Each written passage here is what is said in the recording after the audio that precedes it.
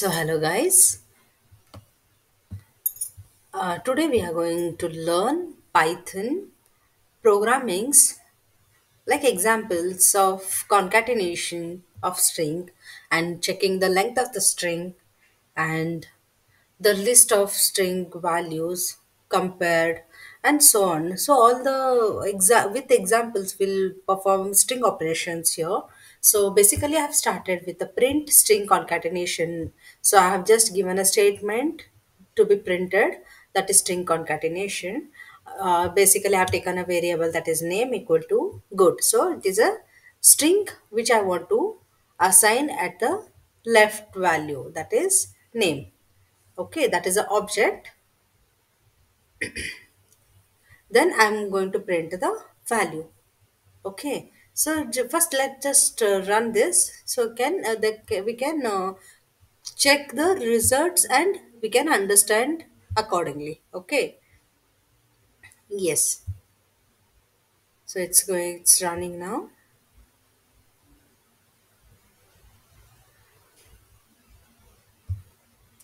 All the operations are being run, working here. This is the basics.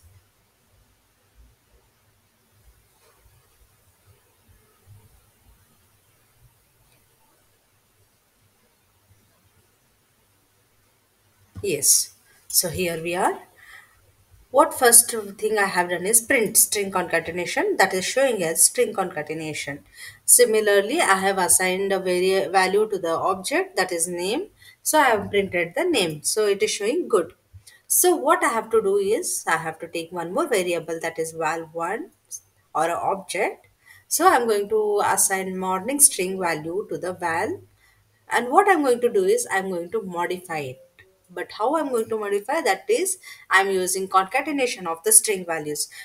Do you know what is the meaning of concatenation? The meaning of concatenation is adding two string values. When you want to merge the first string and the second string, then you have to use concatenation of the value, that is by using plus value, that is the operator. So I'm going to print the updated or modified value, that is mod value, and I'm going to print this. So my updated value is good morning. So I had taken basically two the variables, that is good and morning, and I concatenated it. So the modified value is good morning. Similarly, I'm going to check the total length of the value, that is modified.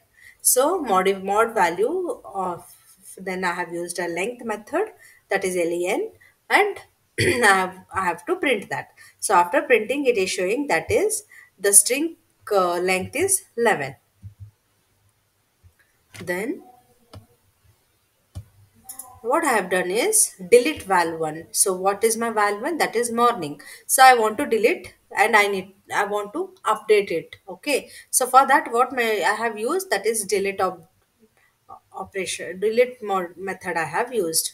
So after deleting, I have assigned another value for it, that is afternoon. So instead of morning, I have added afternoon into the val variable. So the modified value, that is name plus val1, that is going to print the updated value, that is good afternoon. So the updated before value was good morning and the changed value is good afternoon. So let's work on list number of values. Okay. So I'm going to take L1 and L2 concatenated values, and I'm going to take some list of values, that is L1 is equal to 11, 22, 33, 44. So these are the array of list values, and one thing you have to observe all the time, that is list is enclosed with square brackets. Okay, and it is separated with commas. If I'm going to take list of values as numbers, then I have to enter just numbers. But if I'm going to take string values, then it should be entered within the parenthesis. And sorry, this but not parenthesis, I have to enclose with double quotes, then it will be converted to a string value.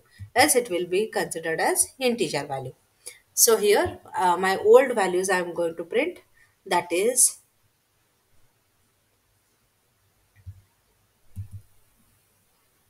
yes, here old values are 11, 22, 33, and 44, and I'm going to add one more list, that is 55 and 66. I want to concatenate both the string values here. These are not string values, they are the integer values. So I want to concatenate both values of list, and my new value is assigned to the result. So I have taken one more new object where I'm going to insert the two values and I'm going to print the value. So this is my list value after modifying 11, 22, 33, 44, and 55 and 66. This is how the concatenation of the string values is done in the list. So, and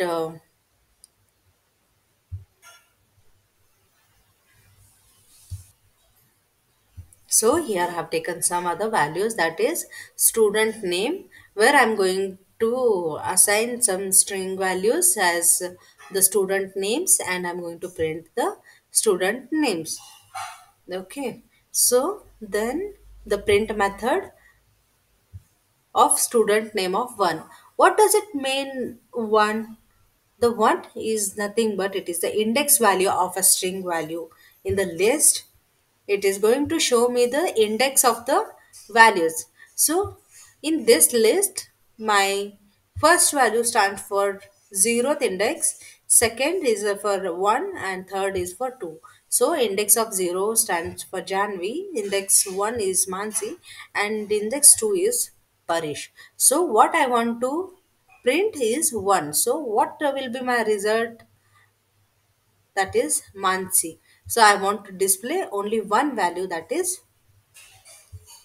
index of 1. So let's run this and then compare the results.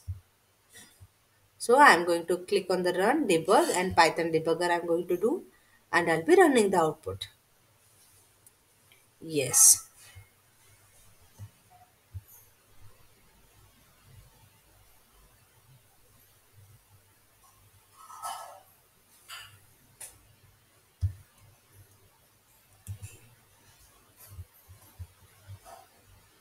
So here my all the results have come.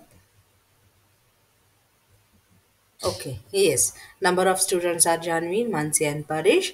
And when I asked for the first two index of the value, that is Mansi is printed. Similarly, I'm going to modify it.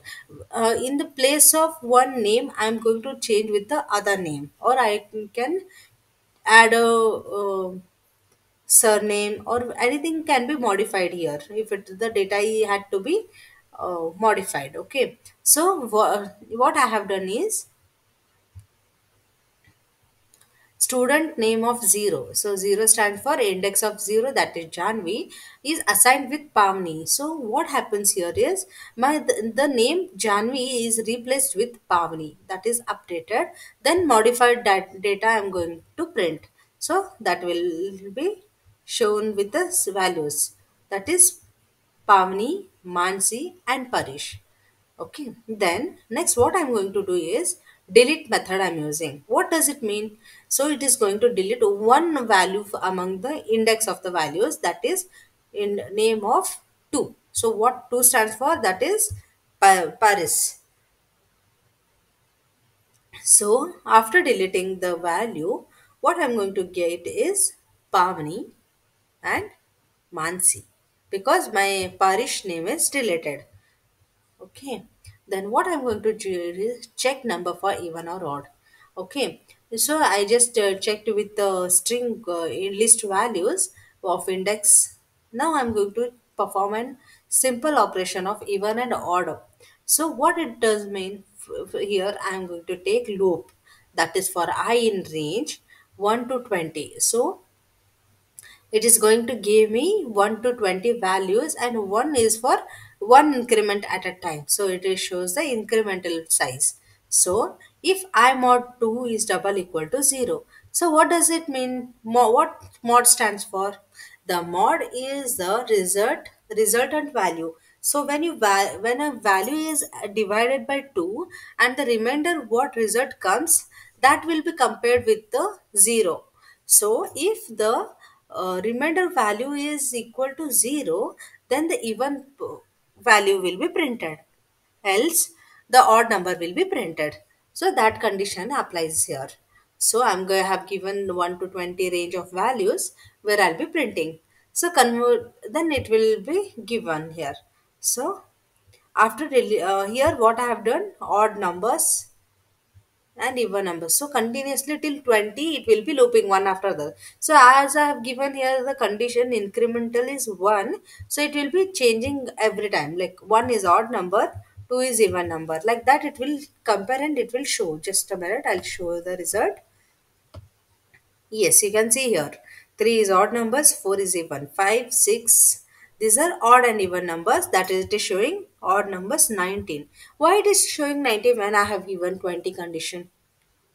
That is because it takes the index value. So it is going to take the index, that is, it takes 0 to 19, which gives me 20 results. Okay. Then what I'm going to do is converting string to int. Okay. Okay, a is equal to 5. Previously I have told you when a value is enclosed within the quotes, single quote or double quote, then it is considered as a string value, right? So my 5 value is now a string value which I want to convert it to int. That is, I'm going to use as print of int of a, then it is converting to that data type. So the result is converting string to int, that is 5. Now I'm going to convert the int to data type. Okay, so number I have taken is 5 and I want to convert it to string. Okay, so string of value, that is str of num, that is giving me 5.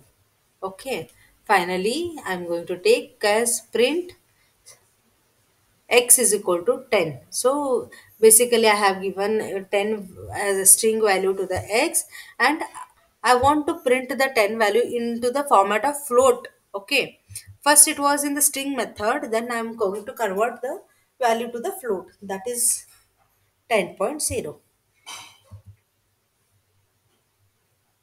This is how my basic program runs in the Visual Studio. So we'll continue in the next class. Thank you so much for watching.